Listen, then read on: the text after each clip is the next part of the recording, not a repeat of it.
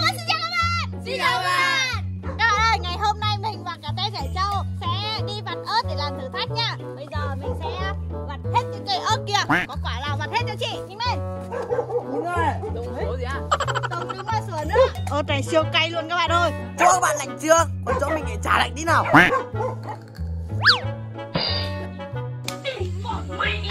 Cuốn này, không phải ớt à?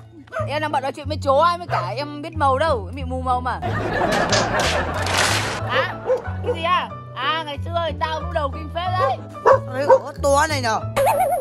Đấy là quả mít. Hơi lạ các bạn ạ. Mình sắp ra thảo đen rồi. Các bạn đây mình sẽ dọn chó nhá.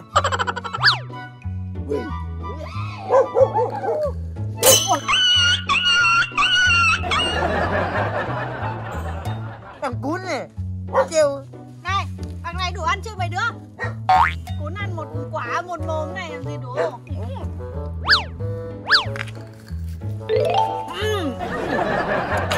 Ớt này không cay. Đúng ạ.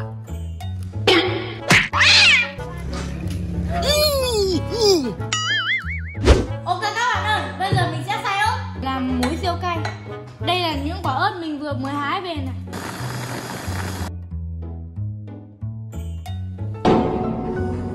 Các bạn ơi, bọn mình đã về rồi đây. Và đây chính là món ăn chính ngày hôm nay bọn mình. Hôm nay bọn mình ăn xoài cả quả luôn nha.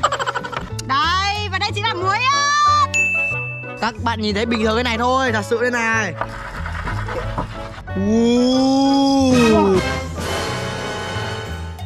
Các bạn nhìn nó có giống cà chua không? Ôi dồi ôi, lòm đi. Sao chả không chấm tương ớt mà chấm cái này? Khanh thích chấm tương ớt các bạn ạ. Nhưng xoài chua thì phải chấm muối ớt nó mới ngon. Đây, xoài rất là cứng, rất là xanh, rất là ngon luôn. Và còn trơn liệt nữa các bạn ạ. Rồi, và thử thách ngày hôm nay à, ai ăn được nhiều xoài chua nhất thì người đó giành chiến thắng.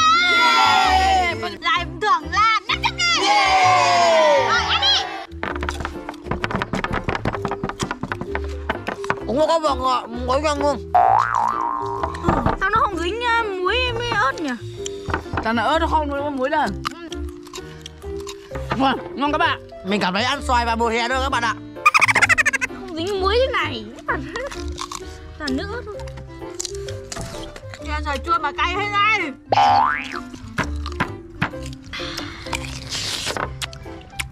Chua. Chấm này vẫn chua các bạn ạ. Cay quá. Sau bao nhiêu lần tổ chức cuộc thi, lần nào thằng Túng đen nó cũng thắng. Ăn cái gì cũng thế các bạn ạ. Thấy chưa? Các bạn ăn nhiều ớt thế này các bạn có bị rát ấy không? Mình rát lắm các bạn ạ. Cay quá. Ai mà bảo ớt này không cay nhỉ?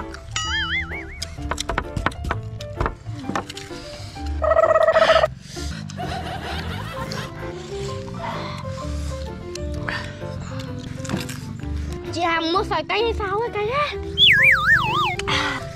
Mình ngon đấy.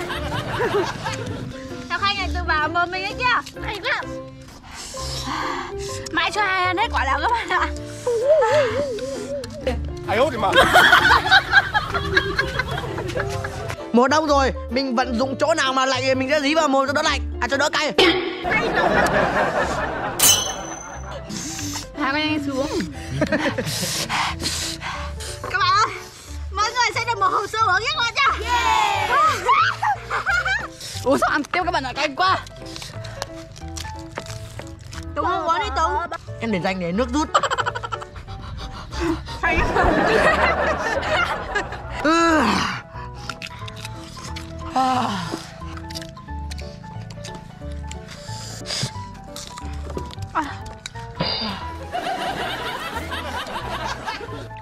ai vừa bảo ớt này không cay à? Cuốn này có cay đâu cuốn. Cay đâu? Chẳng cái gì. Không rồi. Mua đá à thường. Tình hình này mình ế xoài các bạn ạ. Không có anh Hằng ơi. Lần đầu tiên mình ăn được một quả dẫn đầu mà cảm giác thật là sung sướng. Bình thường ở nhà mình ăn hết một mâm xoài, mà ở đây ăn được một quả đã sung sướng rồi. Các bạn ơi, xoài này còn xoài hạt lép nữa. Ăn mãi mà không hết luôn đấy. Đứa nào bóc vào quả hạt lép thì xui. Mà quả nào hình như cũng lép ấy. Cay quá. Ngon quá. Một quả rồi. sự ấy. Bình thường tranh nhau ăn quả to, rồi có quả nhỏ nhất thì ăn. Các bạn ơi, chị Hằng người ta cho bọn mình thử thách đồ ăn siêu cay, siêu chua, siêu mặn thôi. Các bạn bình luận dưới video cho bọn mình thử thách cái món nào ngon ngon đi. Ví dụ như là tôm hùm, gà nướng các kiểu. Nhiều món ăn ngon ngon các bạn hay ăn đấy. Nóng á. Mà game đâu có đốt tựa. Em mình rửa cái tựa không? Mình cái tựa cơ. Wow! Naruto! Yên rồi à! Không để được nữa thôi.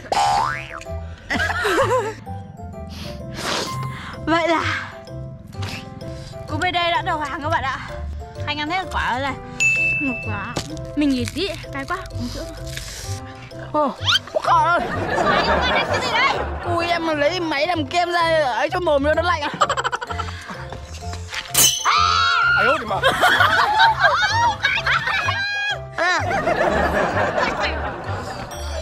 Rặn nè. Ui. Em chẳng em thấy sức mạnh tràn về. Không cay rồi. Sức mạnh tràn về. Em làm ngậm miếng ớt. Muốn thơm cái máy làm kem như thơm người yêu à. Trong đấy có đá mà đập ra. Mình chơi một quả mình phải uống sữa cho nó bớt chua cay đấy các bạn. Không uống đúng không? Em uống mà. Không uống. Giờ đánh thủ rồi. Đấy. Ìu. Ìu cái gì? Còn mình không chịu nổi, mình làm kem mình ăn thôi.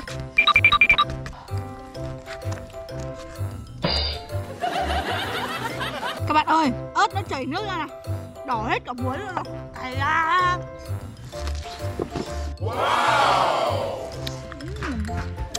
Mình phải cố cho bạn bè. Cố hết một quả rồi. Anh ăn đi. Em chịu thua. Hả? Em chịu thua thôi. Ăn mấy quả rồi? Nếu ăn một quả với 1/4 của một quả. Ok bạn ơi, vậy là trận chiến ngày hôm nay chỉ còn có 2 người thôi. Kết thúc rất là sớm các bạn ạ.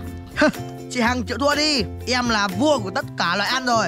Em đừng có làm mơ, chị ăn hết một quả đấy. Quả thứ hai.